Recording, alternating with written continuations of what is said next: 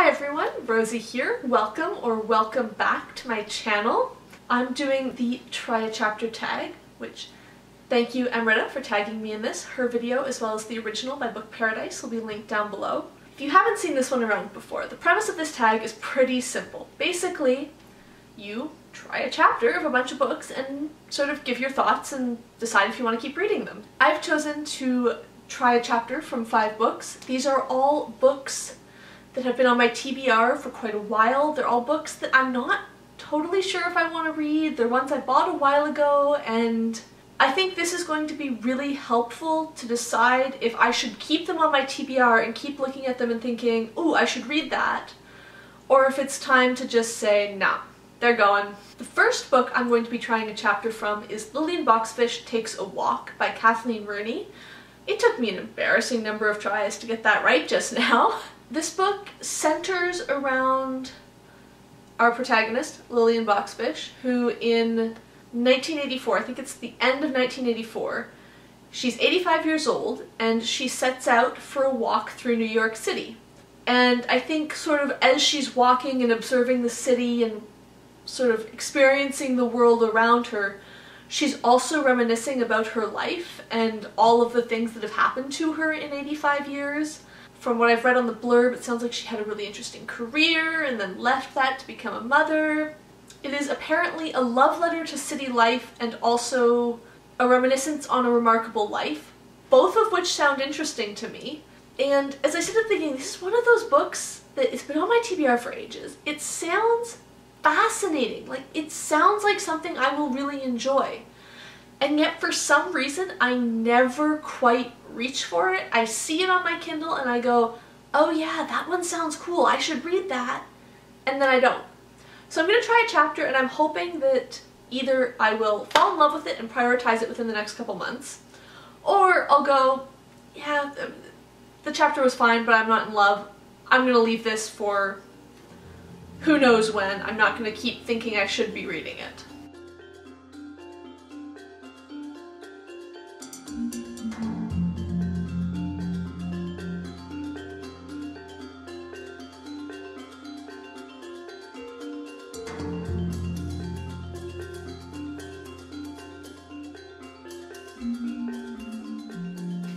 Okay, one chapter down, and that one was really short, so I was tempted to read a second, but it's the try a chapter tag, not try a few chapters until you get a feel for the book tag.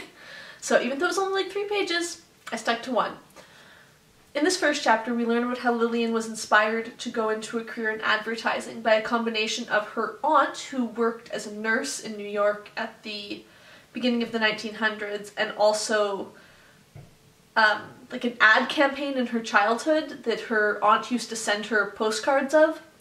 So between the two of these, she was inspired to pursue a career as opposed to just go into a life of like education and then married at 20 and motherhood like her mother wanted her to. So I definitely want to keep reading this one. I think it sounds like it's going to be really interesting, and yeah, I think this one's going to be good. Next up, I want to try a chapter from Goldilocks and the Waterbears by Louisa Preston. This one is non-fiction about astrobiology, which is a field I didn't really know existed until I read the blurb on this book. But I get the impression that this is about the requirements for life and the different conditions that life can exist in. I bought this purely on the title. I bought this because it mentioned waterbears, which are another name for tardigrades, in the title, and if you weren't on Tumblr circa, I want to say it was like 2014 when they were really big, and they were everywhere and everyone was talking about them. Tardigrades are like these weird little organisms. I don't know if they're technically microorganisms. My social science side is showing. But essentially they're these tiny little things that look kind of like weird bears when you look at them under a microscope, but they also survive in crazy conditions, and they can go essentially dead for years and years at a time and then be revived when the conditions are right. They're fascinating creatures. So I bought this book thinking it was all about those, but I've since seen some reviews that sort of say it's not really about them at all, or it's not very good. And I have so many nonfiction books that I want to read, and so many interesting nonfiction books that I want to read, that I'm going to try this chapter, and I'll let you know if I think it's one that I'll actually get to eventually, or if I'm gonna say goodbye.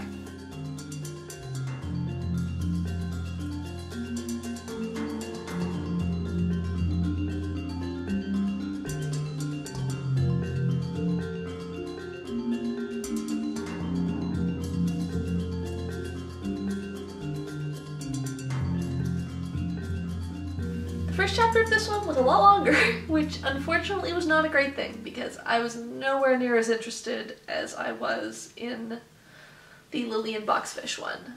This was just a really confused chapter, honestly. I don't have a sense of what this book will be about. It jumped from science fiction and how that's inspired by science and how it's inspired further research, and then it was talking about the history of astrobiology, and then it was back to science fiction, and then it was a detailed history of the search for life on Mars.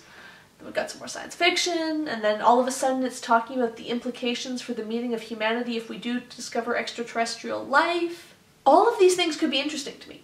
I won't lie. I'm easily interested.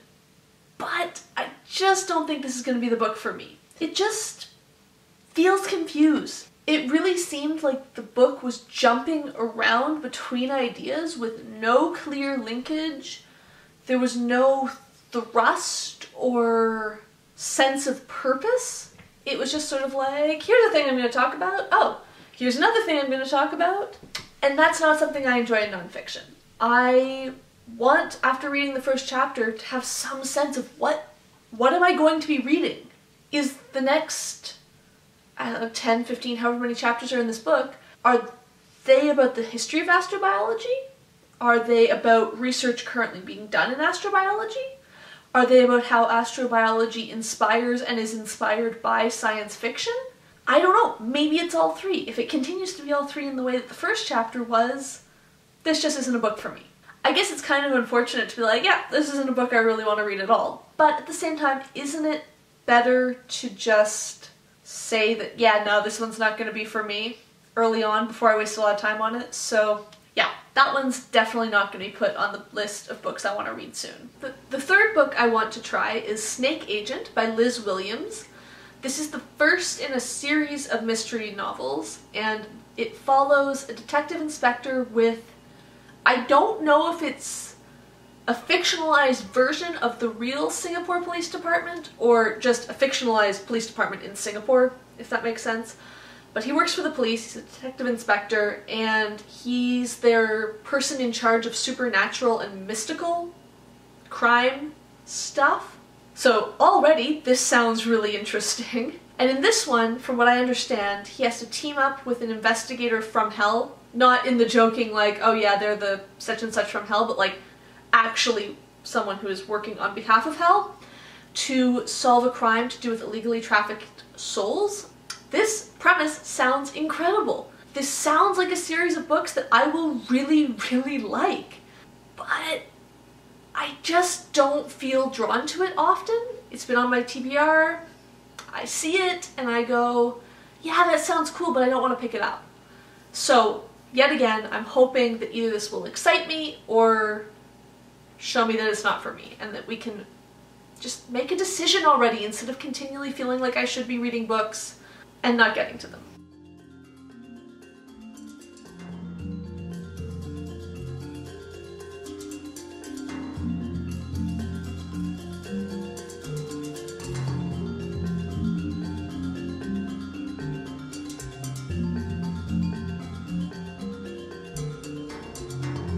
Yet another very short first chapter. This one had a prologue, and I don't... Are we counting prologues as first chapters? I don't know. But I think the prologue was enough in this, and I think I want to keep reading it.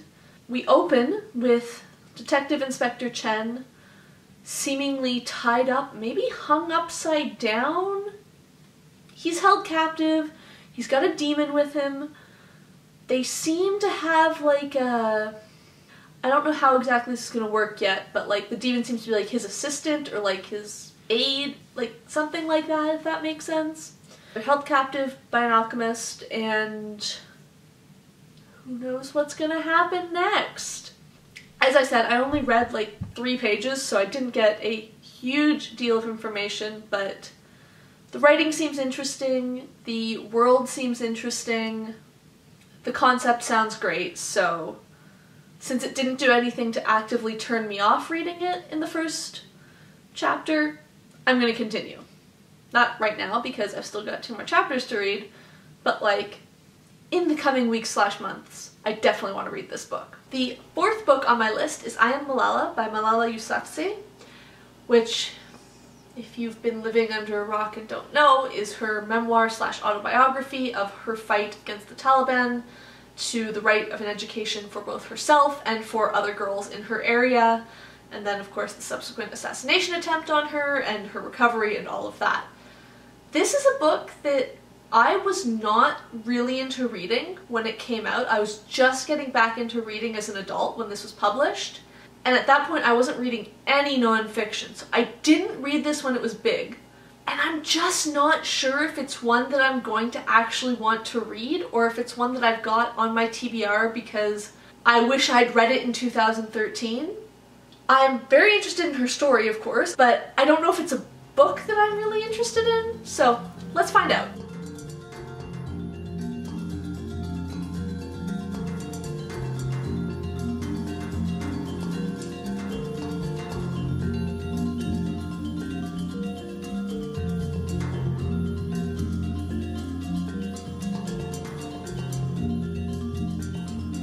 This is the first one where I'm not sure what I want to do after reading the first chapter, or again, in this case there's a prologue, so I've read that, but it was like a good 5 or 10 minutes of reading, I think, so I think that's enough to get an impression. The first chapter gives a brief introduction to who Malala is and like the situation that she was in before she was shot, and then details the day of the shooting itself and what was happening and all of that sort of thing. I think this is a book that I would like to have read, but I'm not sure I'm at a place where I want to read right now. It's an important topic, it's something I care about, but I'm not sure it's something I have it in me to read something so personalized about right now. I almost feel like I could read a more zoomed out non-fiction book about the situation in general and about fight against the Taliban and the fight for the right for girls to be educated in that area in general. I just don't think I'm at a point right now where I want to read such a narrative, first-hand account of someone who is so involved and so heavily influenced by this. This is one I think I'm gonna say, I'm not saying never. I'm not saying I'll never want to read it, but I don't think it's one I want to prioritize. And finally, I have All Grown Up by Jami Attenberg. This is an apparently hilarious novel about a 39-year-old who's sort of figuring out what is adulthood even, I think. As someone who is also trying to figure out what is adulthood, someone please let me know if you do know. I'm interested in this. It sounds like she's going through some stuff in her life, and also people important to her at transition phases, her best friend's getting married and her brother's having a baby. So I get the impression that it's sort of a, am I on the right track? Am I making the right decisions? Am I actually happy with my decisions type book. I feel redundant saying this at this point, but again, the premise and the concept sounds like something I might be really into, but I never reach for it, and I never think to pick it up, and I don't know why. So let's just read a chapter already.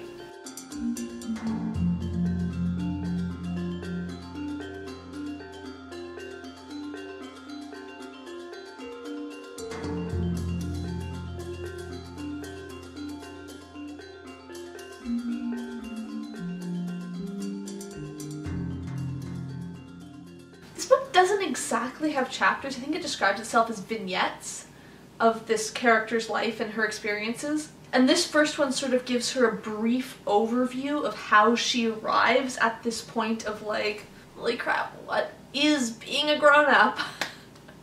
So we follow how she drops out of art school, moves home to New York, eventually gets a small apartment in Brooklyn, has an okay job where she makes pretty good money, but she doesn't really like it. And I get the impression that she has that sort of like, externally everything is fine. She's got the decent apartment, she's got the decent job, she's got friends, she's got her brother, but inside things are sort of a mess. She has a view of the Empire State Building from her apartment, and every day she draws it because she doesn't want to like stop making art, even if she doesn't want to share her art with anyone or talk about it with anyone. And even though she sort of, at least in her perception, isn't very good at it, she wants to keep doing it. So every day she draws this same view, and then finally, eventually, a condo building is built in front of her building, sort of cutting off that view, and that seems to provide the starting momentum of like, what next? What happens? I don't know if the whole book is going to be written this way, but the first chapter was written in, I think I'm correct in calling this second person singular, so it's you know, you do this, you do that, you feel this, which is interesting and not something I've read a ton in books.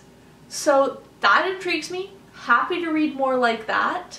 Honestly, I think I probably will continue with this book.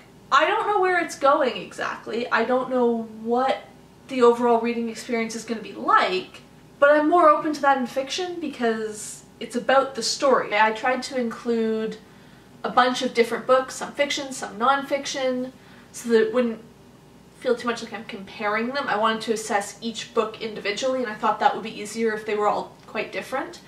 But it's turned out that the 3 fiction I picked are all interesting to me, and the 2 non-fiction, unfortunately, one of them I think is a never, and I Am Malala is a not right now, maybe someday. Hopefully I will find time in the next month or 2 to read those 3 books. They all seem really interesting to me, but I have a lot of reading that I'm doing right now. As I'm filming this, it's just the beginning of Nonfiction November. I'm so excited about that, and I really want to prioritize those books for the moment. Then I've got some other stuff I'm reading. But yes, I definitely want to get to these. I definitely want to continue reading those 3 books.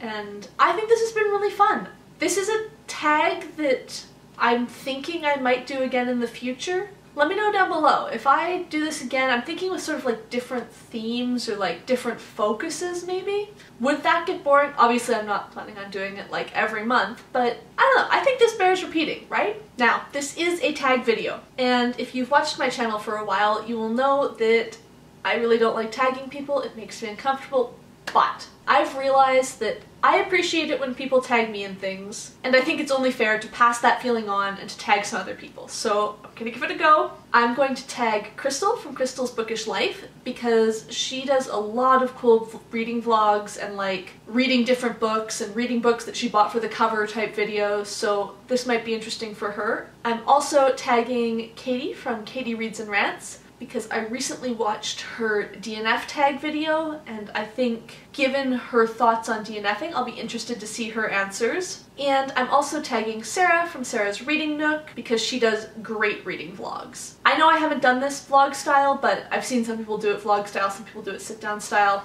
Do whatever you want.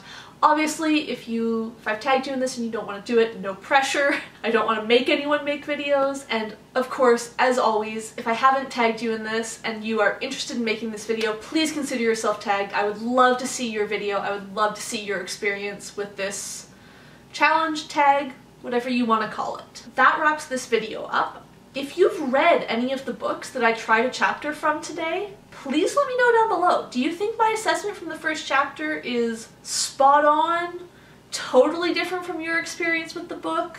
I'd be interested to hear, but no spoilers, especially for the ones that I do plan on reading.